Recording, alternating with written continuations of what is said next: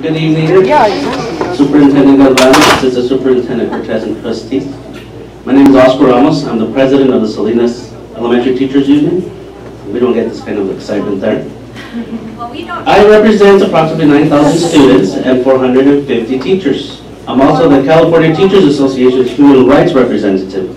In that capacity, I represent approximately 325,000 teachers. In addition to that, I am the chair of CTA's Rural Officials Committee. I travel all over California and the United States advocating for student rights and their health.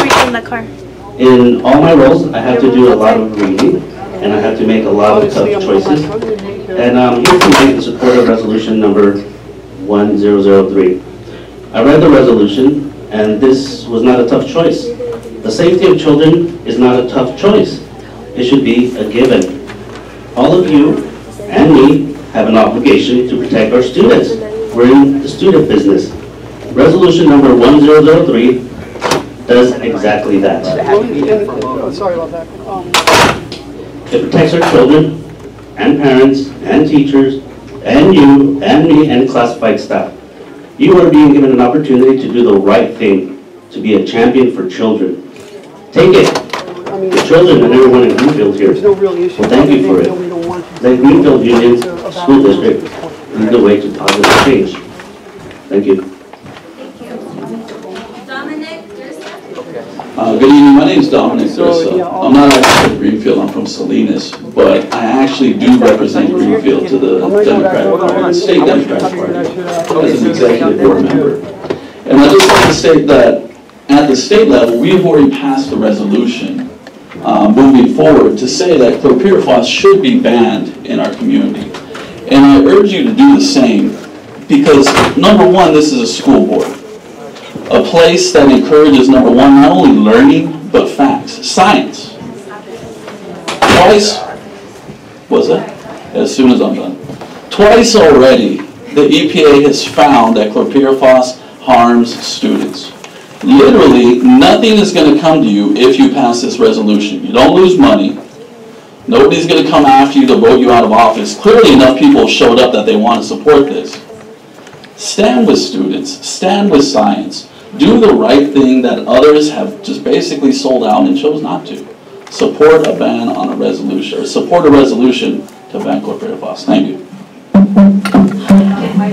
Good evening, board. Good evening, Madam Chair. I understand you're a little bit frustrated. We're just trying to work together. I mean, everything is being filmed, it's being recorded, it's being civilized, it's talk. The only thing he wanted to do was film for his documentary, and everything is getting out of hand, and I'm embarrassed that this is happening right now, that we can't even act like human beings. The whole reason why I'm here is to talk about chlorpyrifos, which is one of the pesticides that's near our schools. And I don't like the eye rolling, Myra. You need to be a little bit more professional and look at me when I'm talking to you. Because I'm here to talk to you about the students that you guys represent. The students like my son, like other kids that we represent. You guys mentioned that this is not a school board issue, that this is a city issue. Let me let you know that, you know what, let me tell you, assembly members are the only ones that can do something about it, and you guys. So the health of our children is in your hands. Me as a council member, I cannot do anything. That's why I'm frustrated. That's why I've been seeking, and thanks to Safe Ag Safe Schools that have been educating me on these horrible pesticides, especially chlorpyrifos. My son just had an asthma attack over at Vista Verde, like some of you might know. Right now, it's still at the Ag Commissioner's desk. It's being investigated, and that investigation is going to take 3 weeks until they're able to tell me what pesticides were sprayed the night before that are harming him, that gave him that asthma attack. He ended up in the hospital. So for me, I don't take my child's health lightly, and that's why I'm here advocating. And I'm thinking that you guys are all smart, especially being women, celebrating Women's Day today, that you guys are going to be smart and take the right direction towards pesticides. And even you, Mr. Board Member Smith, even though you're not a woman, but you can still make the smart decision and protect our children. And that's why I'm here, just to go ahead and let you guys know that this is something that needs to be done. And I hope you guys do vote yes on this, because it's not for you guys, it's not for me, it's for our children, our future. That's it. Thank you. Victor? Right on. Yep. Good evening, board, Madam Conte. On different behalf on pesticides, speaking, you can at least move the guy to a location where he can at least see our faces. But otherwise, besides that, I'd like to talk about you guys accepting the resolution for pesticides, because it not only does it harm us, it harms our crops, our animals, and our environment, the air we breathe, and the crops we eat. So one of these pesticides that is sprayed on the fields is chlorpyrifos, which was invented by the Nazis to kill people. But nowadays in fields it's being sprayed at gallons. Like, we're talking a lot of gallons sprayed on one field just to get a couple of insects off our crops. And the remaining gases from that spray drift off in different directions, and which some are in the way of schools, which kids outside, and classes and teachers, some which might be pregnant and that could damage their babies in the future. And that's why I'm happy to see that you have accepted the resolution that Clerk Heredia has brought on to the board. And that is why I am here today to tell you that it is a bad thing, but we can at least regulate how much of it is sprayed on the fields and at what times it has to be sprayed. Because there's kids already at 6:30 in the morning walking to school, and if there's some helicopters out there spraying loads of gases on there that can harm them, it's bad. So at least time regulations and amounts controlled, that can help us a bit.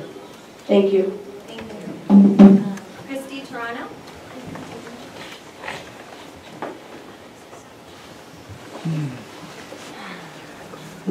Hello, my name is Christy Toronto. Thank you for letting me speak here tonight. I'm a member of SAS, Safe Ag, Safe Schools. I'm a parent and also a concerned citizen, and I feel very strongly that our schools, we have 22 of them in Monterey County that are surrounded by agricultural fields. We have a huge amount of children that are finding, and this has been scientifically proven through the Chamaco study, which prior to the Chamaco study, there was no data. Before the Chamacos, they have 600 women that they've been tracking, and the IQ levels have been lowering. There's asthma attacks. I found myself talking to many parents at Stanford who had children that came down with cancer. When my son in 1994 was diagnosed with ALL leukemia, and at that time I was doing a report on this and doing lots and lots of reading. And I was told to talk to the University of Berkeley, where they were doing the Chamaco study.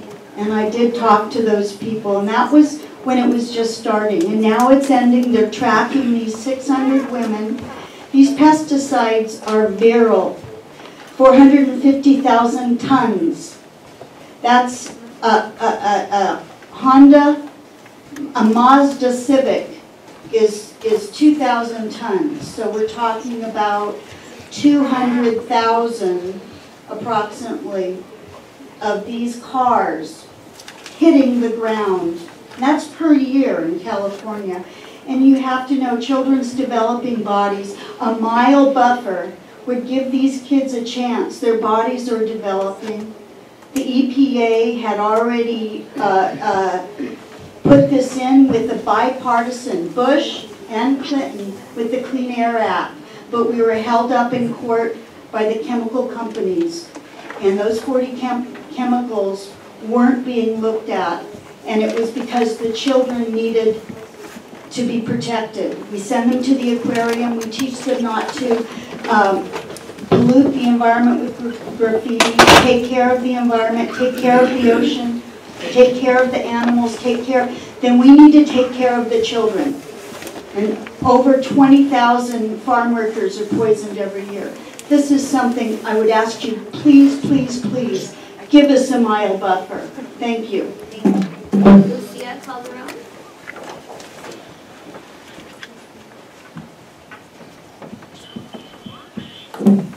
Hi, good evening, board.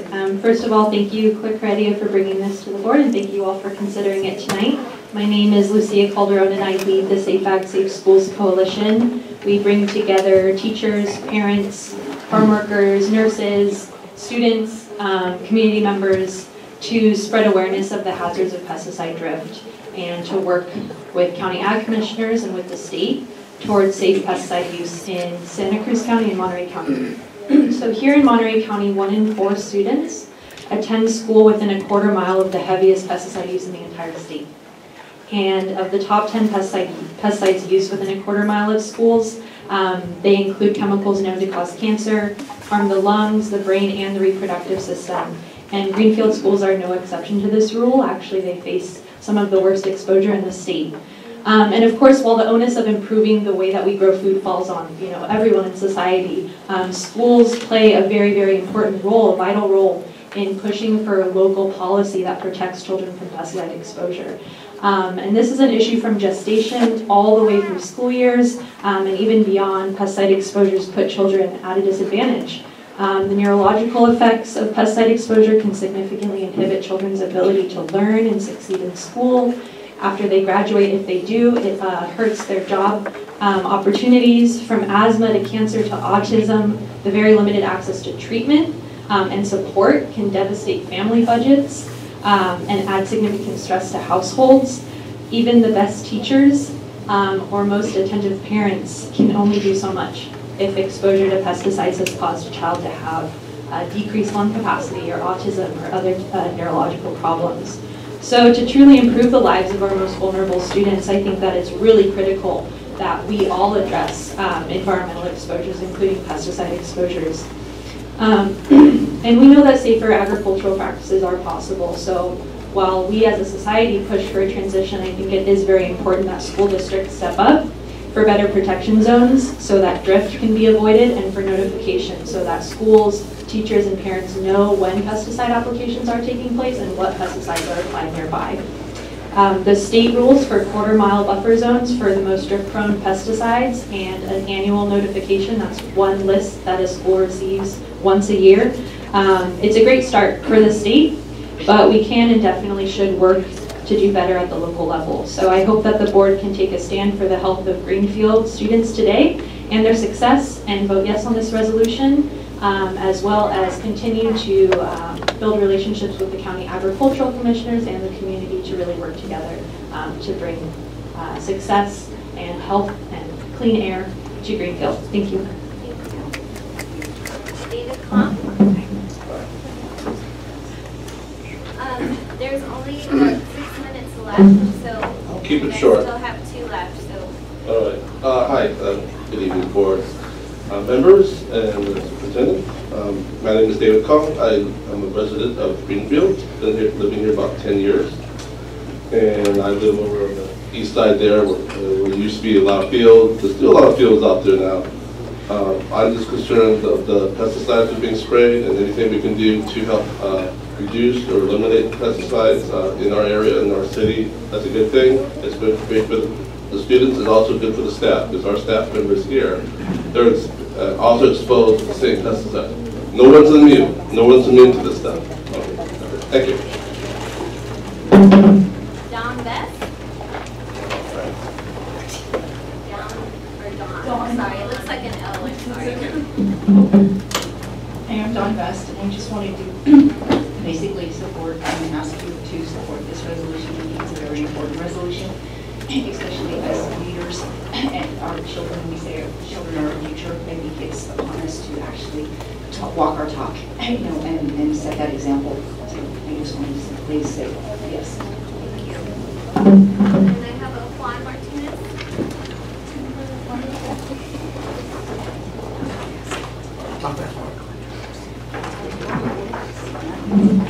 Thank you. My name is Juan Martinez.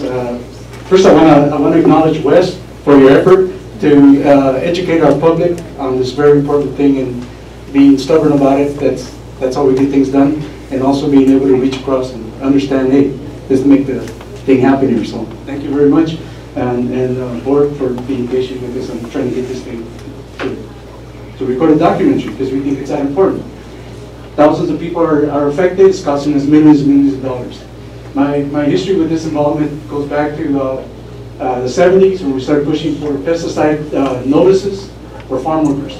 You go out in the field, you see a sign this big, it says peligro, do not enter pesticides, right?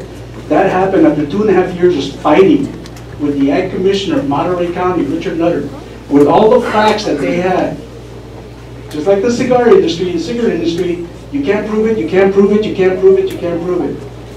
So we then studied the matter, we started proving, and we started suing. It cost a lot of money, $250,000 for about 4 lawsuits that were filed, and they got resolved, money, right?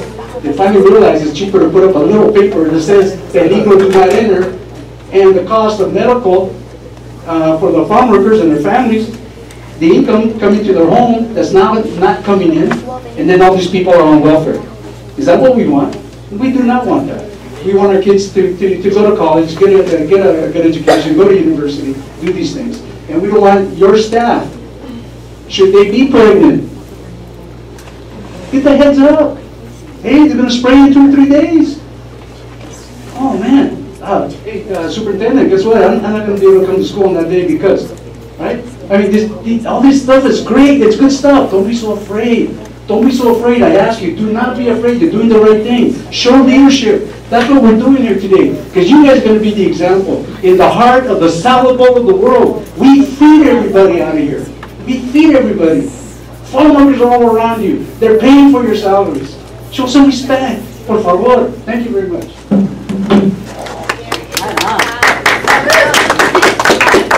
Anybody else would like to speak? 2 minutes left on time.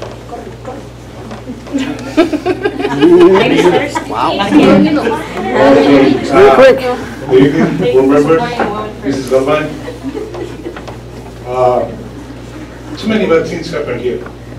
I see the president is pregnant. It's very sad. Thanks for giving my secret. No, it's very sad because I worry what's going on with your kids. What's going on with you? Your body absorbs all these bad things is talking already about. And who's going to pay that? I'm in position, I be an ARP member. I volunteer with this organization, with this group around the county. But one day I tell, I finish. No, I start again. My granddaughter is in school.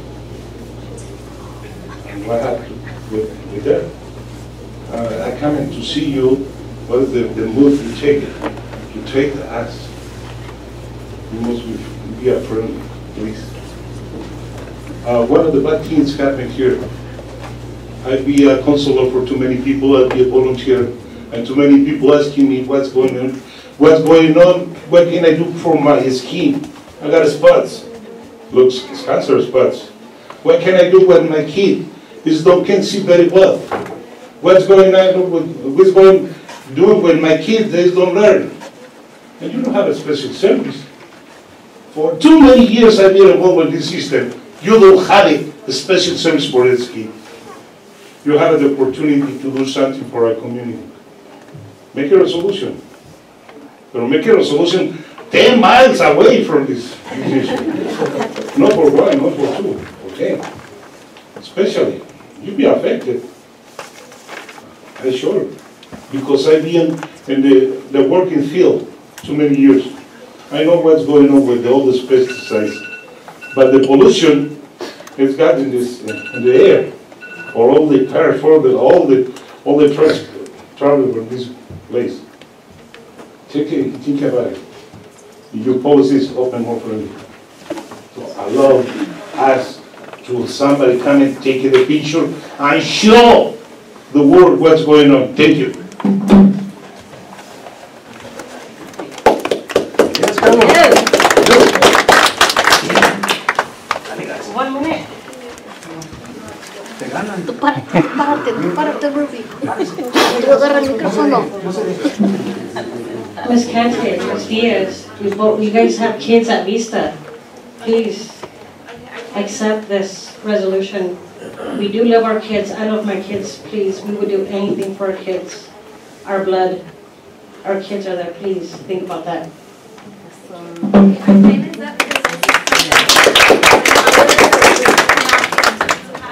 With that, we will move on to resolution number 1003, agricultural pesticides. So, is there any discussion? Yeah, last Monday, okay, I had this over the weekend, and I had quite a few questions regarding of what's going on here. So I figured I'd go and visit a neighbor over at Vista. You know, the big wine company over there. And I went over there, and they gave me the individual's name, Mr. Gonzalez. That's the guy who's in charge of all the spraying, and you know what? Apparently he didn't want to talk. Okay, so my experience, people who don't want to talk usually are hiding something for me. Okay, so but I did have a concern, so I'm for it. I'm for. However, I am concerned about the two words that is in here, which is concerning buffer zone. What is the distance of the buffer zone? The reason why I'm concerned is this. The agriculture, they were there first. We moved into their area, okay? How far is that buffer zone from the fence to the classroom? Because we do currently have a preschool and 11 classroom right next to that fence, okay? And the other thing is, what chemicals are they using over there, okay?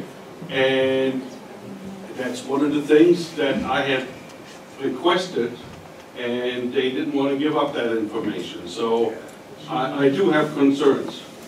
You know, we do need to make contact and see what are they spraying over there, what are they doing, what hours, okay? I have never seen them spray during the daytime when they're schooling, so my guess, and also there's no helicopters can fly at night, so if they are doing spraying at night, it would be on a tractor. That means there's a guy driving the tractor. You know, I don't know, is he wearing a spacesuit out there? Or I have no idea. I haven't seen him. It's nighttime out there when they are doing this, okay?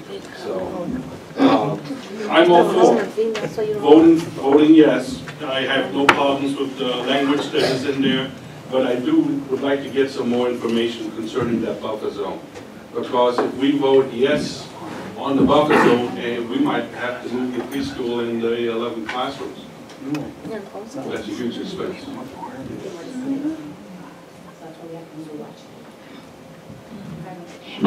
Thank you for your comment. And if we do have to move the classrooms, I got a big old pickup truck. They're all trailers. They're all trailers. You know, put some wheels underneath it. So I'd like to respond a little bit because Mr. Nieto and then Ms. Mooneyham and I were at the school facilities conference when we attended a pesticide focus group session, and we learned a lot about the regulations. And so the buffer zone, we were absolutely going to enforce that when we talked to our ag commissioners for Monterey County, because we want to ensure that the harmful chemicals that have been identified by the state of California and the reasons behind the January 1st passing of this is because we do want to protect our children. And so your comment there is, would we have to move classrooms? No, because we're going to ensure that the pesticides and the harmful chemicals that are sprayed on those fields do not affect our children. And so we're going to be going to the Ag Commissioner's office and really advocating for Greenfield, because we grew up, we have our children, our families in this rich agricultural community, and we realize that. And so we also want to work with our local growers and farmers to realize that we are going to be vigilant about enforcing the regulations that have been set forth by the state of California and the voters. And so that's really important to us. And actually, we've already talked a little bit to staff in terms of how could we encourage a partnership with our local growers and farmers to recognize we know about the law, and we also have future STEM careers that our students might want to have in partnerships with the ag community, and so how can we become partners? They know that this law has passed, they know they have to abide by this law, and the more that they realize we also know that they need to abide by this law, the better we'll all be. And so we are watching, and we're going to make sure that the laws are abided by.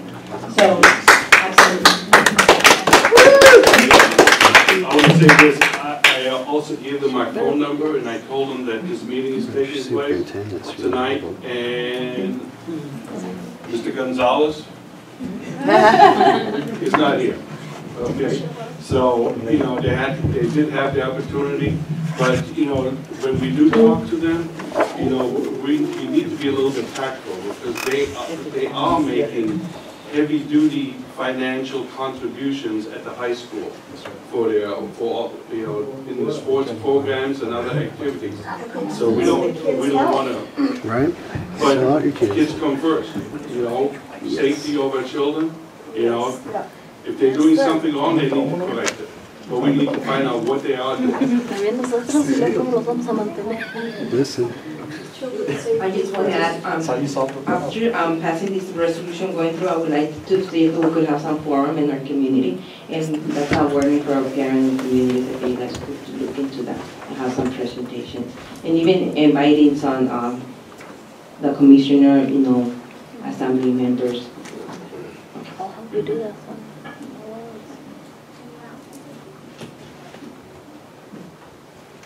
Motion to approve. Who's going to see it? One of the other items that brought forth at the focus group that we attended is we asked for CSBA board policy or any examples, and there wasn't one yet. And so even CSBA at the California State Board Association hasn't put forth a sample yet.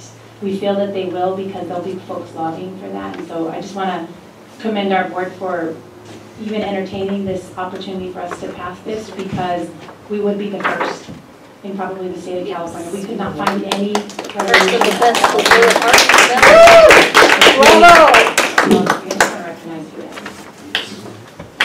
I'd also like to add that, you know, as me and Trustee Delia, we were both on the committee this time to set the agenda, and we talked about having those community forums with the farmers and making them partners with that, because this is a resolution, but it's just a statement. It's our position on pesticides, but a position and a piece of paper isn't really going to do much.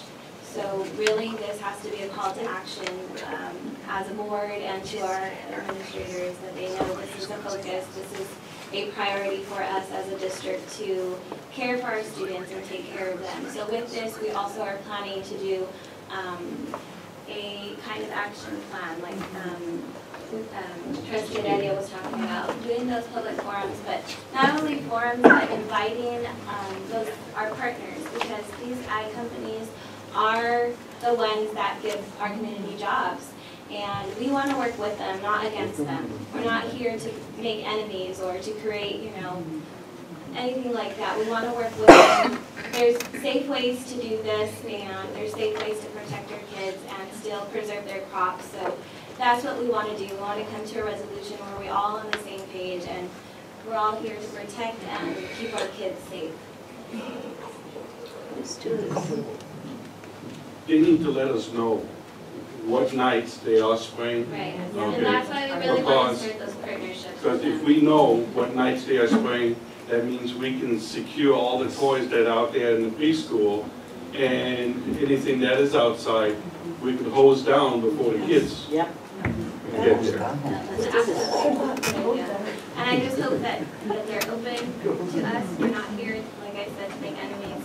We want to make partnerships with them to protect their kids. So with that, I think I can call for a motion. I so move. And a second? Second. It was unanimous. Okay, all those in favor? Aye. Okay, the motion is carried.